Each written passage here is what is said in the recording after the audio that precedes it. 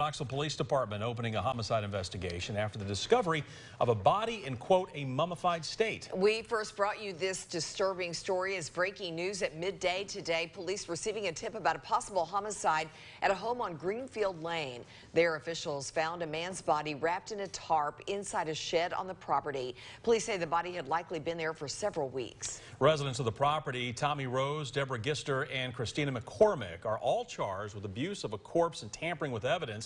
Gister faces additional charges of domestic assault. As officers executed a search warrant, Gister apparently held a screwdriver to her 7-year-old son's neck, saying, quote, "I have nothing else to live for and I will never be separated from my son."